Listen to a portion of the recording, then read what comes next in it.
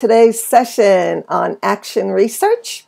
This is Nellie Deutsch. If you could add in the chat box where you're from and anything else you'd like to add, like the weather or where you are, whether you're at work, at home, what room, or anything else, feel free to use the chat box to communicate. All right, today's PowerPoint presentation is right here. Let me share it with you so you can use it as we go.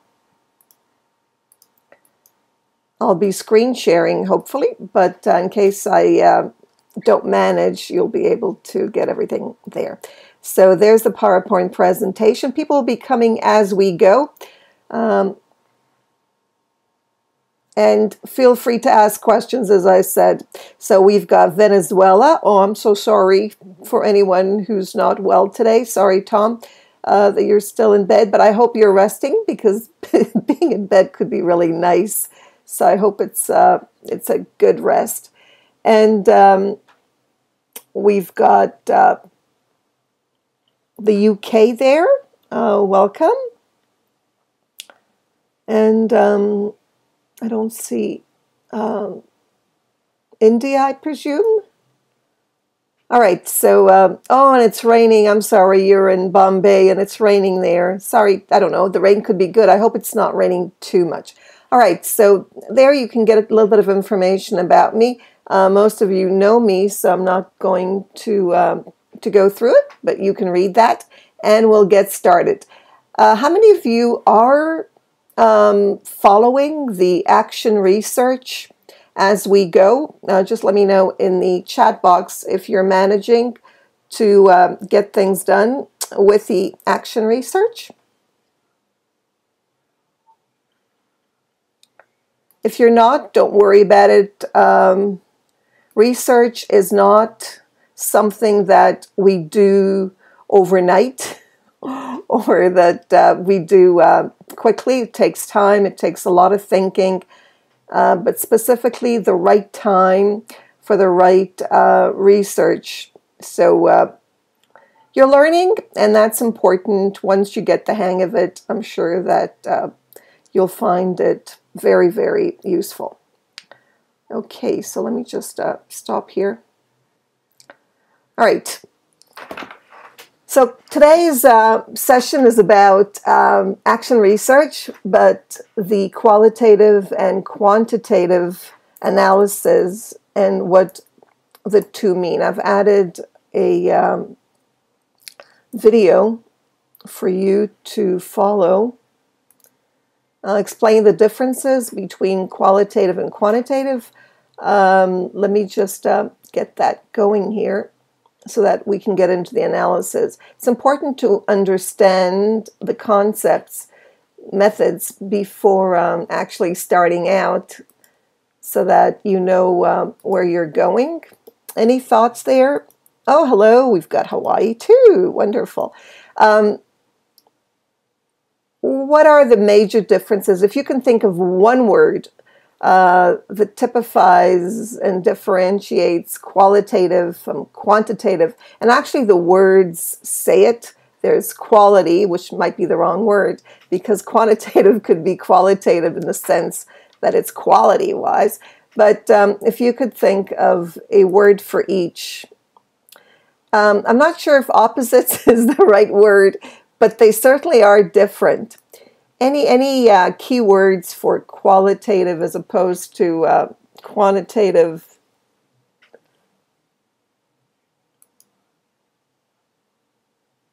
You know what they say in Chinese philosophy? There's no such thing as opposites. It's just one spectrum, and it's at one end or the other end, but it's all one. So that's just a philosophical idea of opposites. That's right. Very good, Brian. So we've got numbers, okay, which means quantitative, sorry. And then we've got words that are qualitative.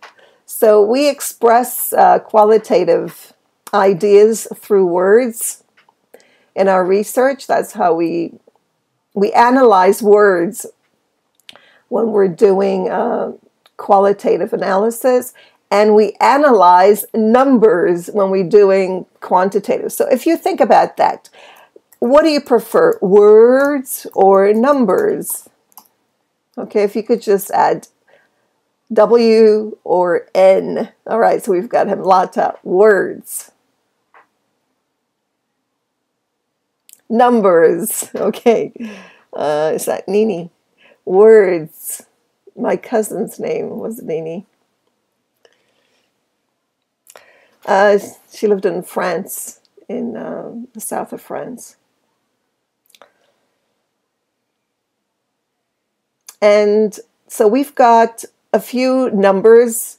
Yes, my cousin was a female. Unfortunately, she's not around anymore. But yes, she was a female.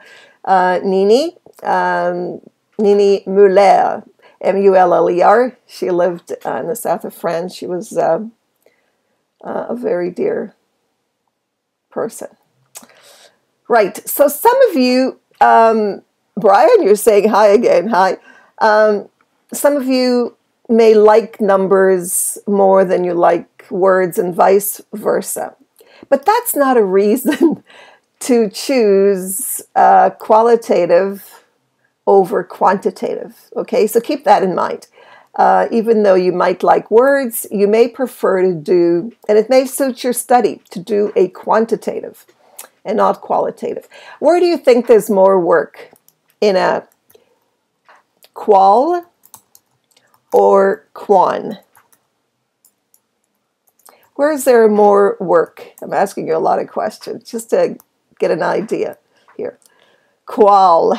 Okay, that's right, because words are very, very difficult. It's very difficult to measure words. So quan is actually a lot easier, but people get confused because they think, well, if it's numbers, I don't like numbers. It's confusing, but it's a lot easier.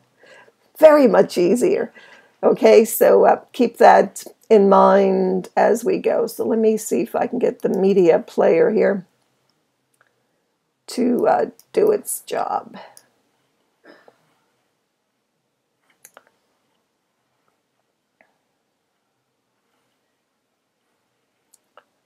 Oh, I see I didn't add it. Oh, that's interesting. Okay, it's in the PowerPoint presentation, so you should be able to get it from there. It's also in the live online class link. Okay, here's the class link. Sorry, it should be there. I don't think it's in the PowerPoint. Okay, so there it is. You should be able to get the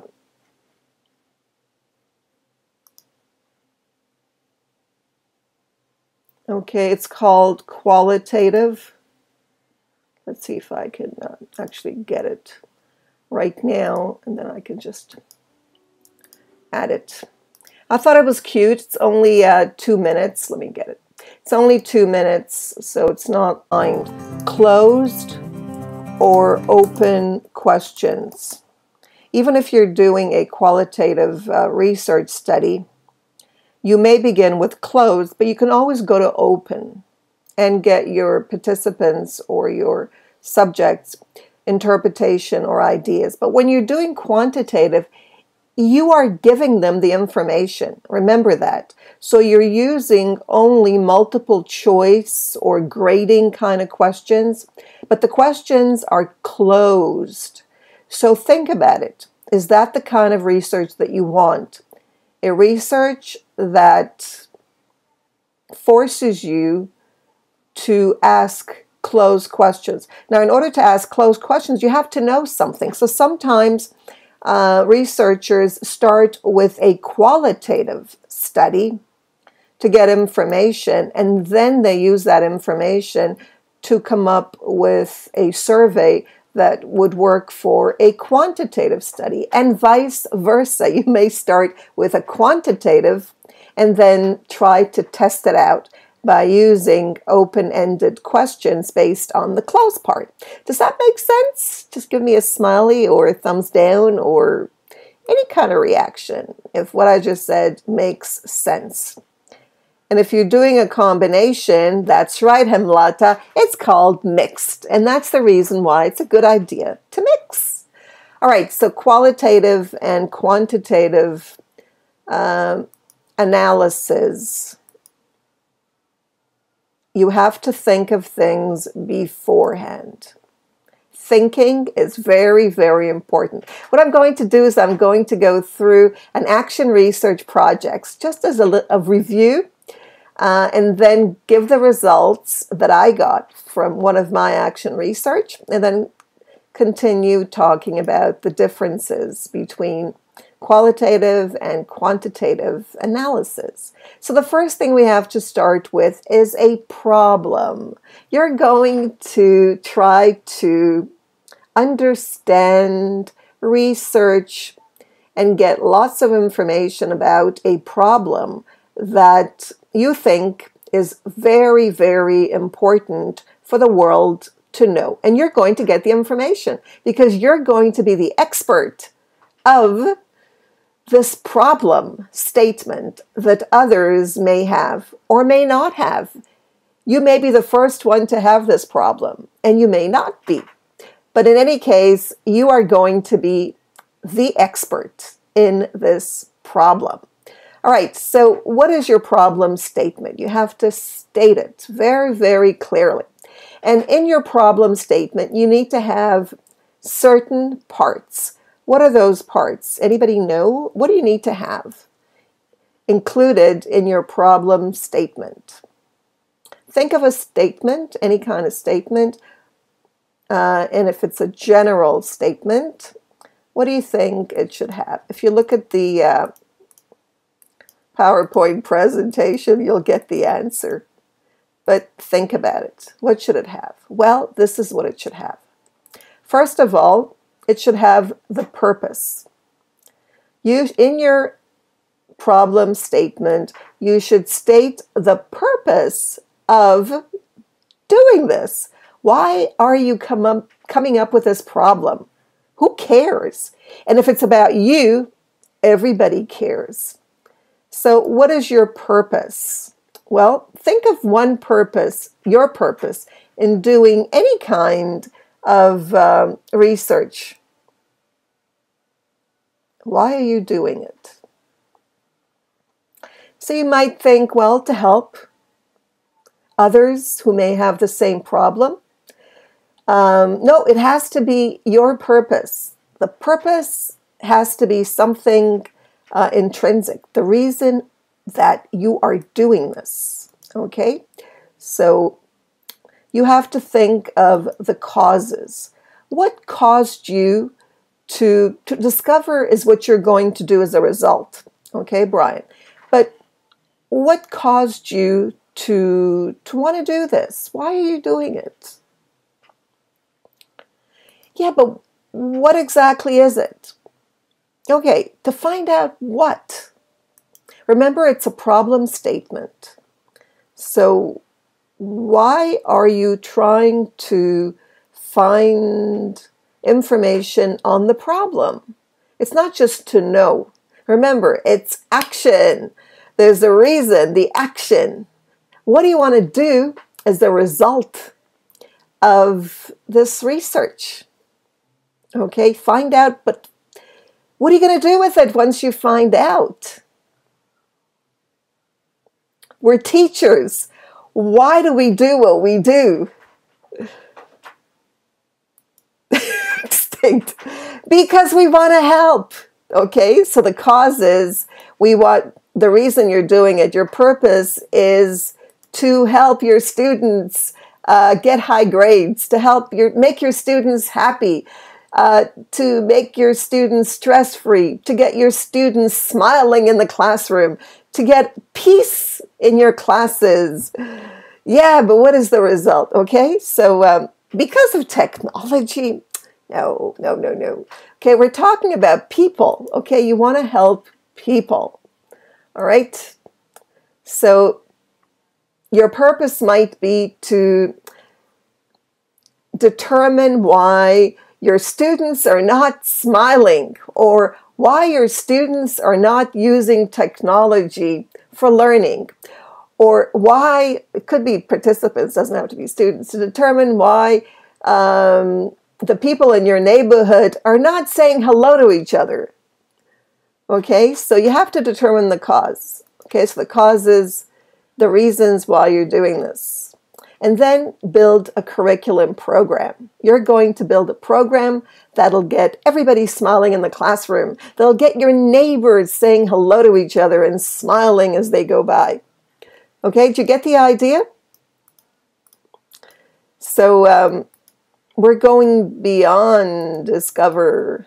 Okay, I don't know if you're writing anything. I'm looking for, just keep writing so I can help out. All right, next, you're going to provide your students with techniques. Well, in my case, and I'll explain, my students were not getting good grades in their reading comprehension tests. And I wanted to build a program to help them get great grades, to help them understand what they're reading and to answer the questions and to pass exams, because that's what the system required me to do. And I wanted to follow the system and make sure that my students were successful in this system of exams. All right? And I wanted to provide them with techniques on how to take the exams so that they would get good grades. Reasonable? Yes. This was over 10 years ago. And then I wanted them to improve their scores, of course, because that would make them happy. These were junior high students. It would make their parents happy, their grandparents happy. Everybody would be happy if they did well on the tests. Hello, Nevis. I'm glad you have the internet. Okay, so that's my purpose. All right. Next, you need to add a background description of the school, of where this took place. In my case, it was an all-boys school, believe it or not. Yes, it was an all-boys school, junior high. And they also, some of them didn't go home because they had no home. So some of them were actually orphans. Some of them were foster children. Some of them lived in the dorms. The population was quite poor. So you might think, well, Nellie, give up. No. So you have to mention the population. What population? Well, in my case, what's the population? Let's see if you were listening. You may write that in the chat box. That's right. Somebody wrote improve. Yes. The purpose is to improve. Yes. How old are they? What do you know about the population? Just make something up if you don't remember. That's okay. Maybe you'll hit the right answer. Cultural mix, definitely. Low economic. Some of them were foster children. Some of them were, as I said, orphans. And the age group, of course, junior high. This was a grade 9 class, in fact. So they were in their last year of junior high. And then the work setting. I was a teacher, so I have to explain as a teacher, as their English teacher, okay, and what it was like to work in this particular school, the work setting, and then my role. Okay, very important to put your role. Are you the teacher? Are you the administrator? Are you the parent? The parent can do an action research too. Are you the student? The student can do action research if they're old enough, or you know what, they can do it at any age. Oh my gosh, went in the wrong direction. How does this happen? Oh my gosh, everything's all backwards. All right, so let's take a look at the qualitative data analysis. Well, for qualitative data analysis, and if you're interested in this PowerPoint presentation, it's on the website. All you need to do is go to this particular website and you'll get everything there. Okay, so this is actually, even if you didn't buy the book, and I'm referring to Action Research, to this book. Even if you didn't buy the book, you can still follow the course online Okay, and here is the link. We're in chapter. Hello everyone, Oh and my welcome. gosh, sorry about welcome that. to That's my cell phone there. There's the link. And we're in chapter 6 on qualitative data analysis techniques. The PowerPoint, I adapted it slightly, but this is the PowerPoint. Well, not all of it, but the following slides are taken from there, right? It's really a wonderful place. I suggest you follow it. You'll get all the information you need for the action research. And if you missed any classes, that's your best bet.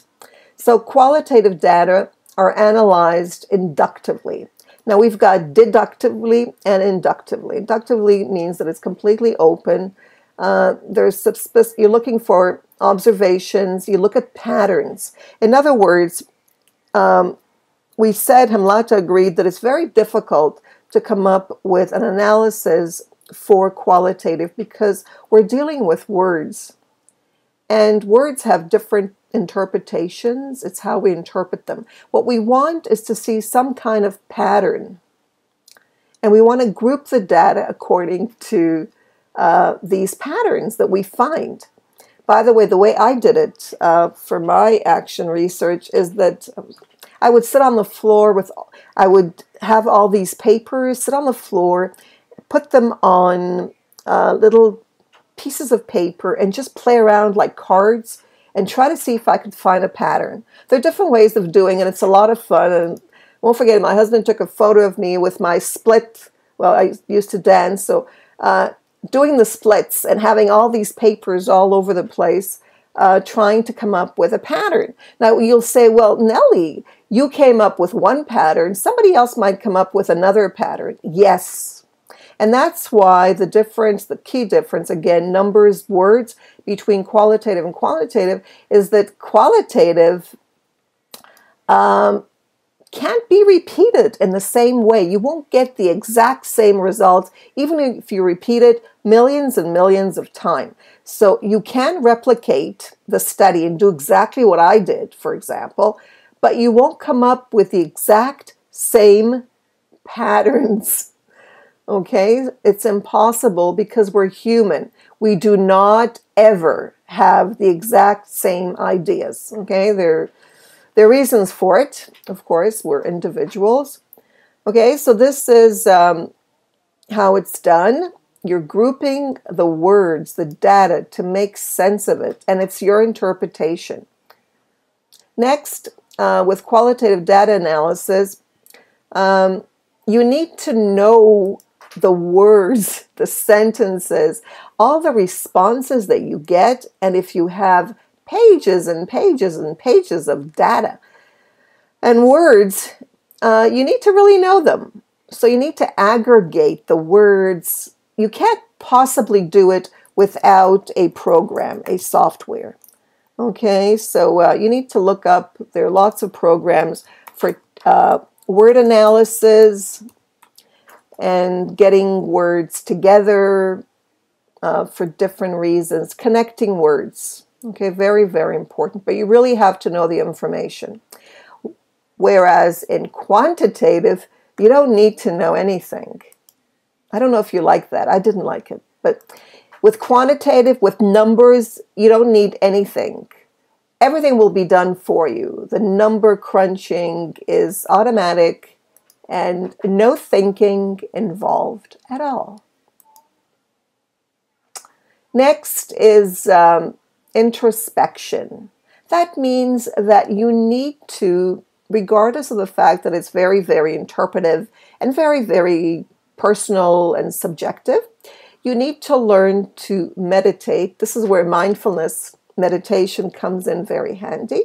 You need to meditate, step back, observe in a non-biased way. Now, we're all biased, so that's a bit of a problem. So you have to try to learn about your biases and be as detached as you can. Now, that means emotionally detached. Even though you love the words, you love your study, you still need to learn how to detach emotionally.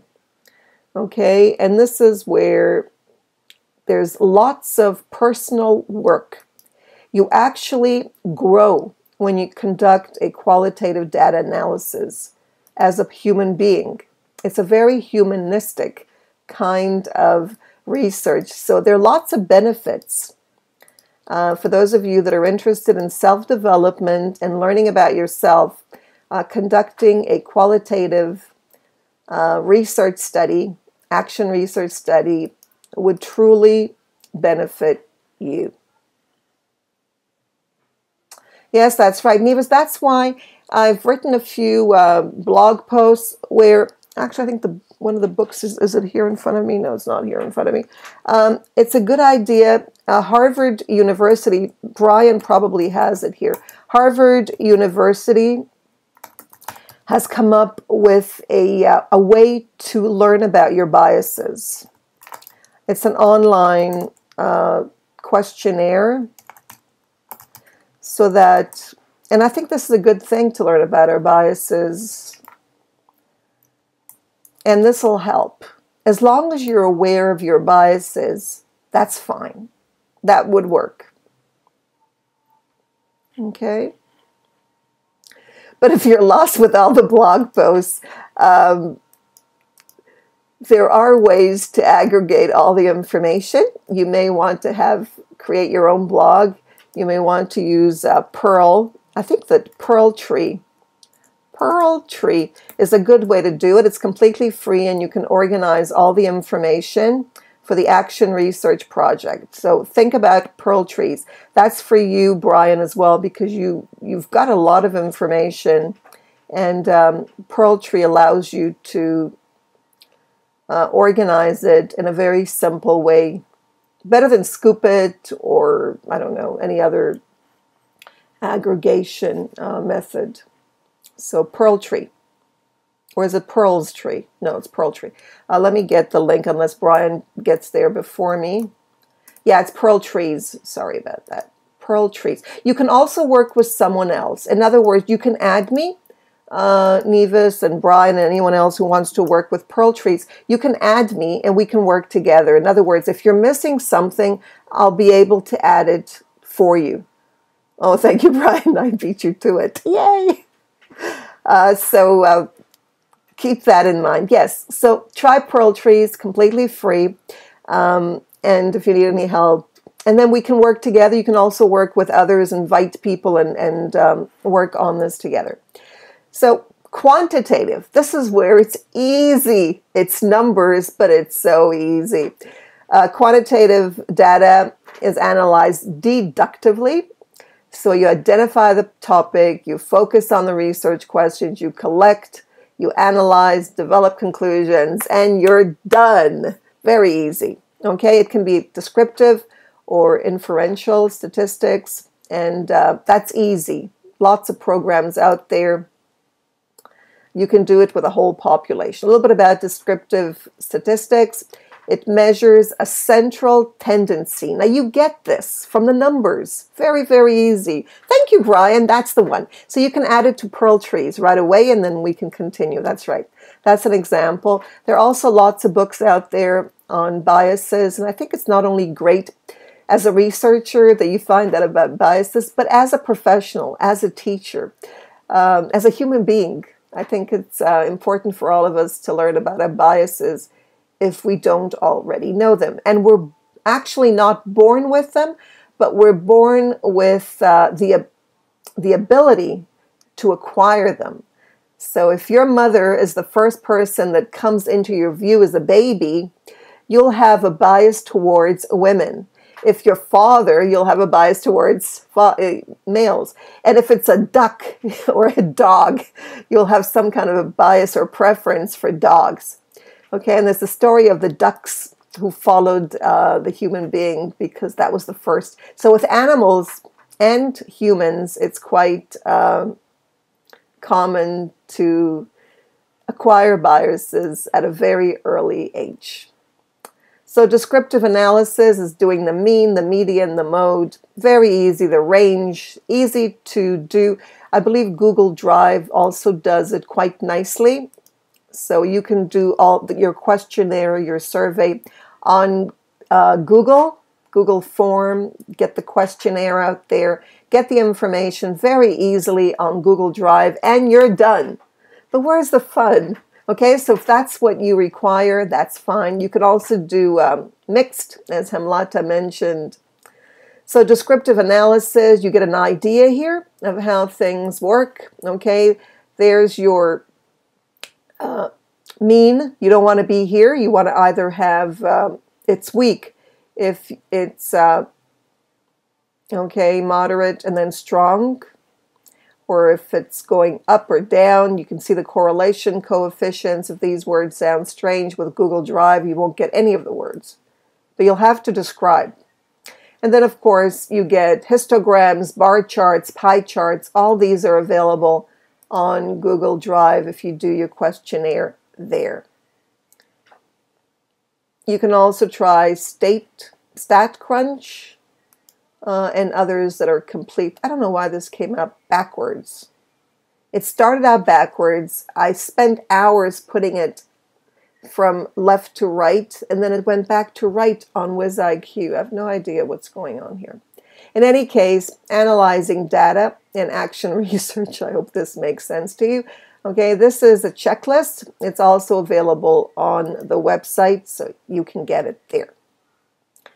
And I believe we've gone through this information. This is just a repeat of qualitative analysis that I've already mentioned. So I see there are a few pages that are double.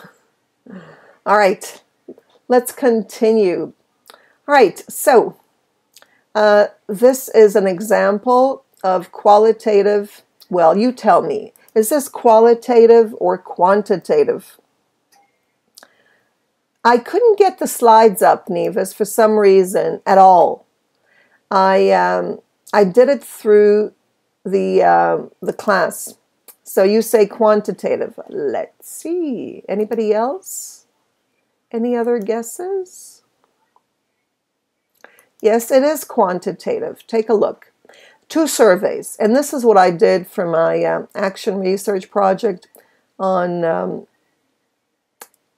reading comprehension tests.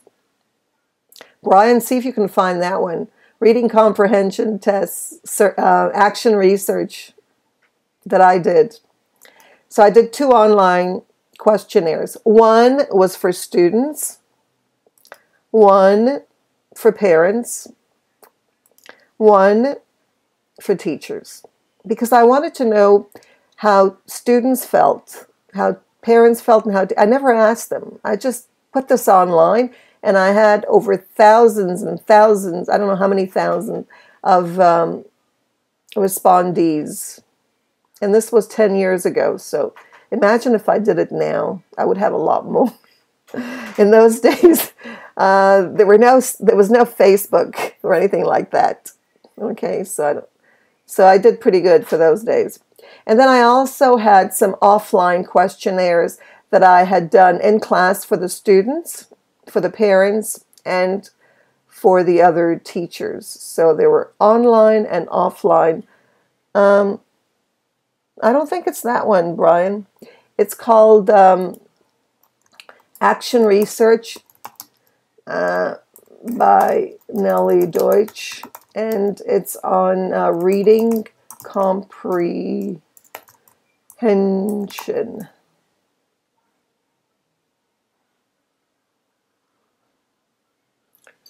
And let me see if I can get it.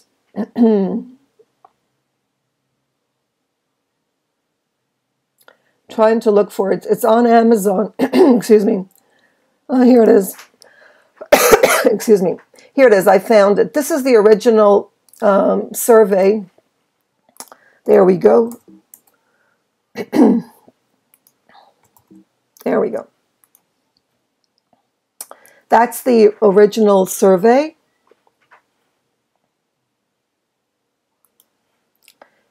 And if you take a look at that, you'll notice that, I don't know why it's still out there. It didn't cost me money because I was a student, but I believe it now costs money, and I don't even understand why it's still out there.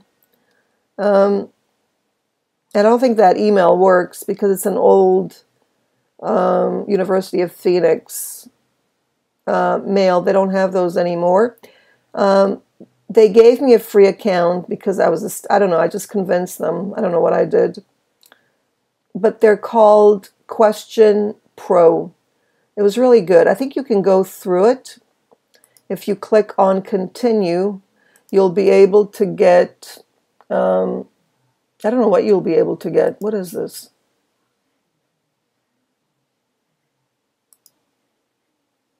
I'm not sure. As far as I know, you can get the information. Yeah, you can actually take it. Oh my goodness. You can actually take the survey. I just realized that the survey is still out there. You can take the survey. Can you imagine? Oh, that's the one, Brian. You got it. No, what is that? No, that's not the actual report. The actual report is somewhere else. It's out there. You can buy it. I think you can get it on Amazon. Amazon, Nellie Deutsch. On Kindle. Only on Kindle, I believe. Yeah, the book is out of print. But if you go into Kindle, you'll get it. Oh, it's very expensive. I don't know how to even get hold of it. I don't think I have any control over it. It's $10. It's actually great for English language teachers. I came up with some pretty good ideas for those days. I don't know if that works. Yeah, okay, that's the one. So it's called ESL, Brian. This might help you. ESL, EFL, students lack the skills to cope with reading comprehension tests. Okay, that's the title. So you might be able to find the actual paper online for free. Okay. All right, so that's what I did. So I was doing quantitative when I really thought that I was a qualitative kind of person. And the results look like this. This is before the intervention, before I did anything. Remember, with action research, you first find out what the problem is, and then you try to come up with some kind of solution. You try it out, and then you have another survey to get the results. So this is the question. What's going on here? There we go. All right, so this, I see the link is here. I don't know if this link works. You can click on it in the PowerPoint presentation on SlideShare, because I couldn't get it on WizIQ, by the way. I just couldn't. So these are the analysis. The first question for the students was, what thoughts do you have during the test? Do you have during the test? What thoughts do you have during? Okay, the reading comprehension test. What thoughts do you have? I wish I had prepared myself better. 25.7. Well, you see the results of how many people felt that way. I won't have enough time is what they were thinking during the test. I'm doing great, 21%. And I wish I could be somewhere else, 14%.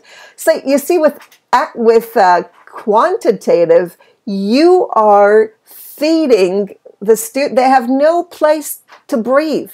You're asking them specific questions. All right, so I don't know if I like that, but that's what I did. So I presumed that these were some of the things that they would be thinking. I presumed. But this is interpretive. It's very subjective. Remember, this is quantitative. Okay, I'm pro-qualitative, as you can see. All right, another example of a question. There's noise. I don't know where the noise is coming from. It could be me.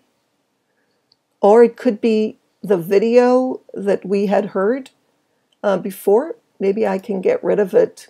And then you won't get the video. It could be the video. Let me try to get rid of it. Okay, it could be that. Sometime, depending on your connection, it could stay. Tell me if there's no noise anymore, if it's okay now. No, but Mary, is it okay? Because I think it was probably that. Yeah, I know there's no noise there, but for some people there could be. Okay, all right. I hope, Mary, that it's okay now. Another question I asked the teachers was, ESL, EFL students are anxious during reading comprehension tests in English. Okay, now they had to respond to that. Now I had to presume that it existed, that there was such a thing.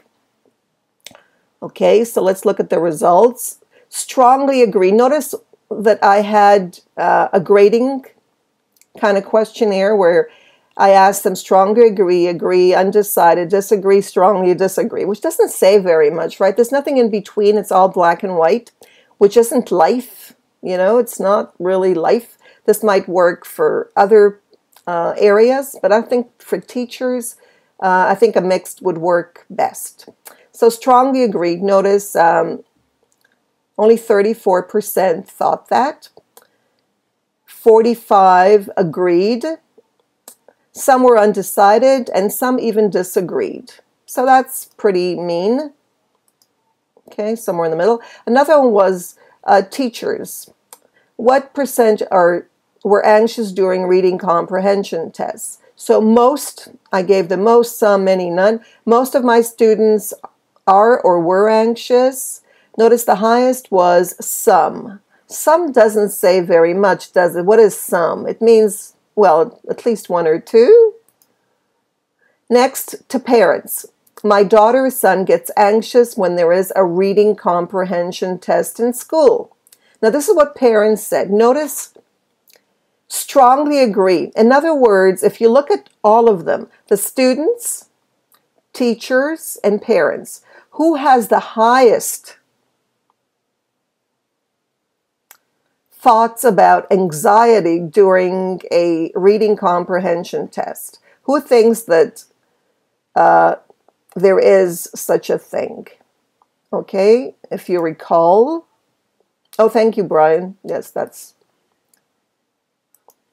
okay. You want me to go back? Okay, let's go back so you get an idea, so you can see who has the highest. So we've got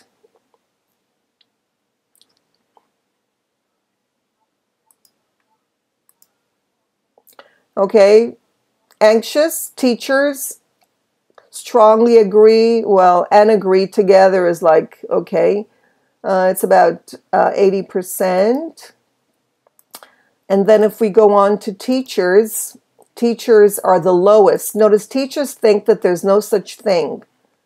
Okay, it's less than 50%. Well, maybe together with the many, some, who knows. And with parents, it's pretty high. Okay, it's pretty high. So parents and students think that there is anxiety during the test. Parents, reading strategies would improve. Now, that's what I presumed. I presumed that if I would teach students how to practice reading strategies, they would do better. So I asked parents, what do you think? Would this help? So notice what parents thought.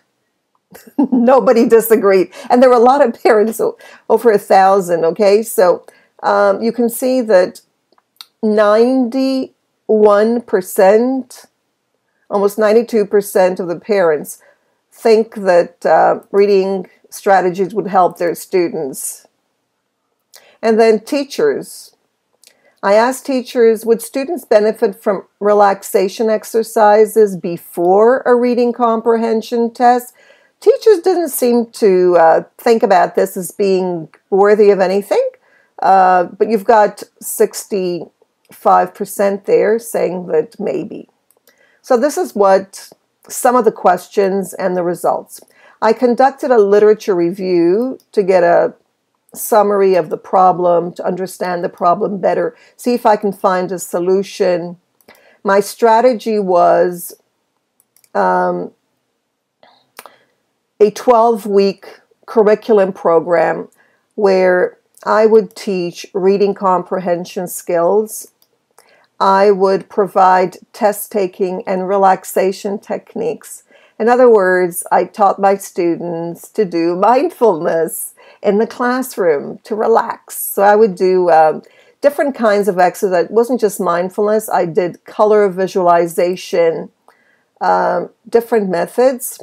The reading strategies involved talking about the paragraph, introduction, body, and conclusion, the layout of a paragraph, type of writing, whether it's letter, report, description, and so on, skimming and scanning practice for numbers, capital letters, and what they meant.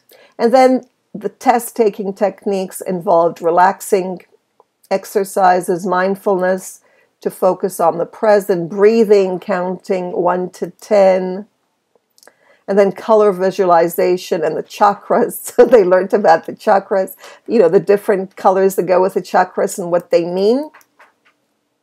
And then they also did some positive affirmations. And by the way, I didn't make this up. None of this was made up. I got the information from the internet, from research studies on self-talk and positive affirmations. Okay, so of course, time-wise, I had to organize the time. The results of after the 12-week implementation on student scores soared. Students did so much better. So it turned out that I was right.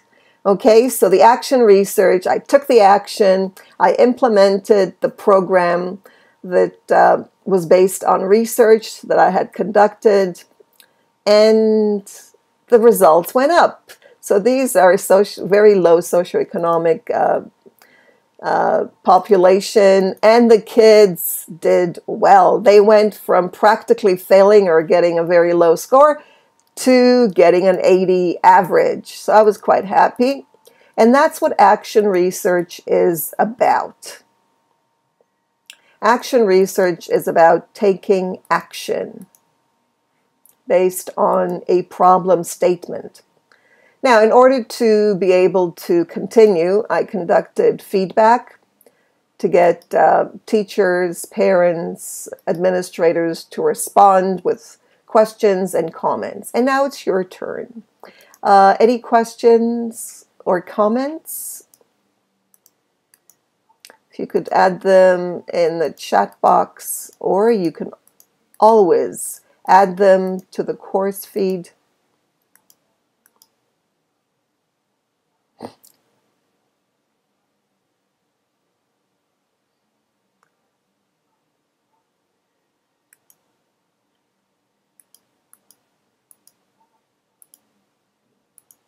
Okay, I'm looking for question marks. Any questions, or thank you for your comment there that it was interesting. I'm glad to hear that, or to read that, actually. Yes, mindfulness is great, but notice I got the ideas not from, I may have thought about them, but everything had to be research-based. In other words, I had to base my rationale for building a new curriculum on whatever was out there. Okay, so now this is out there. You might want to do the same thing, by the way. You can replicate the same action research if you want it, and change it in any way you want.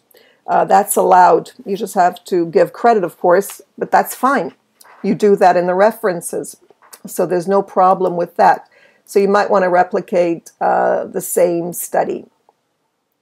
And then, of course, the recommendations. That's the last part, the conclusion. The recommendations are the last part of your report. And you'll be doing a PowerPoint presentation as well. I recommend a needs assessment survey in the classroom in general, before, not before exams, but when you get your students at the beginning of the year.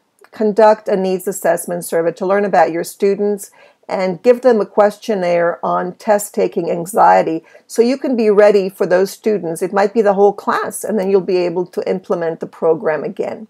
Also, conduct a questionnaire on reading strategies to find out what your students know or don't know. You can also conduct a research project on your new students. Do the same thing, replicate it. Do the same thing with your students again. It's a new class, a new year, why not? And then conduct a comparison of grades before and after taking the test. It's very easy. You do a survey questionnaire before they take the test to see how they do, and then you do one after.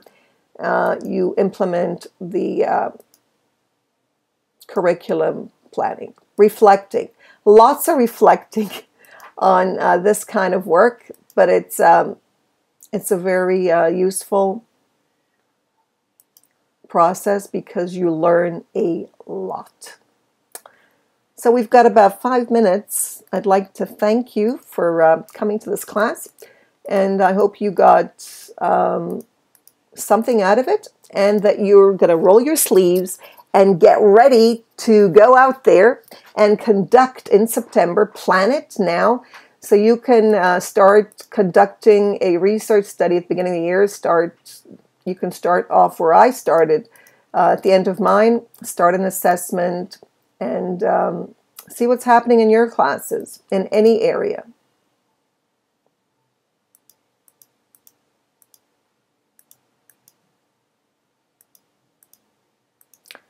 Any questions?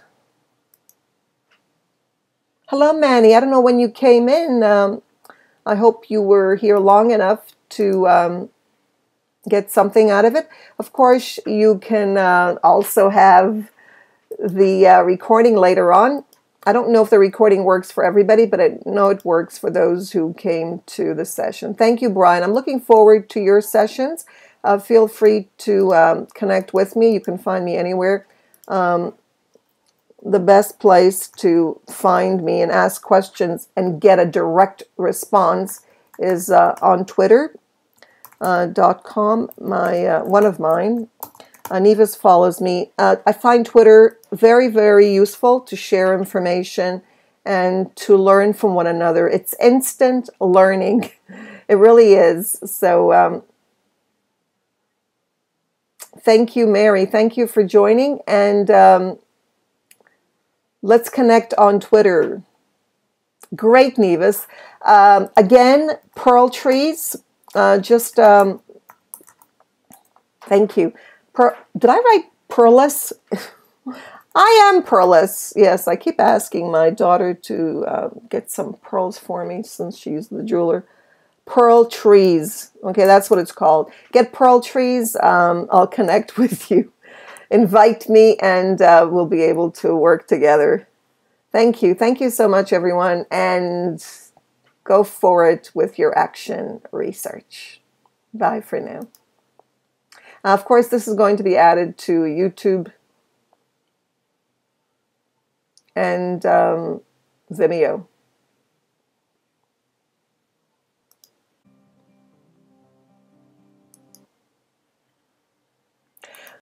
Think is important here. I think is really important here is when you're conducting your survey, you should have this in